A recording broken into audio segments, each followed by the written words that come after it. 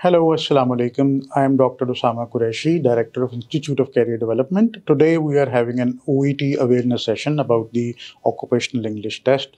OET is a preferred test for the health professionals, for doctors, nurses, physiotherapists, pharmacists, and about 12 medical professions. And this is the test of choice for the health professionals who are applying abroad for admissions, for immigrations, and for the visas and for registration purposes in their destination countries like in UK, Canada, Australia, New Zealand, and other countries. So OET test has been becoming increasingly popular. We have gathered here in Lahore, Pakistan at ICD event to raise awareness about the test and inform the candidates about the new developments, and obviously also train the language centers, advisors, and teachers about the updates about the test. So OET test will be a preferred test for health professionals, and we will be continuing such events in the future as well. Thank you very much.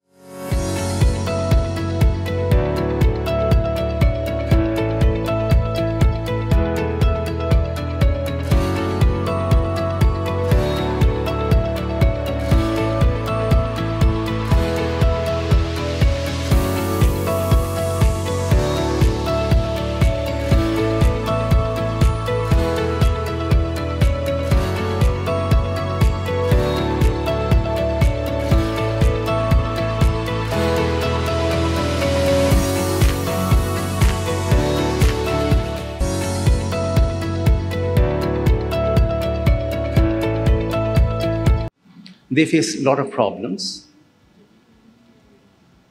The problems, number one, as I told you, speaking problem is there. Number two problem, writing problem.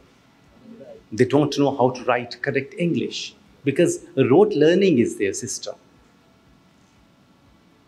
Listening and speaking, they are completely neglected in 85% students who are getting admission in our medical colleges. When we say medical colleges, I include MBBS students, allied health sciences, DPT, nursing. It is the same system.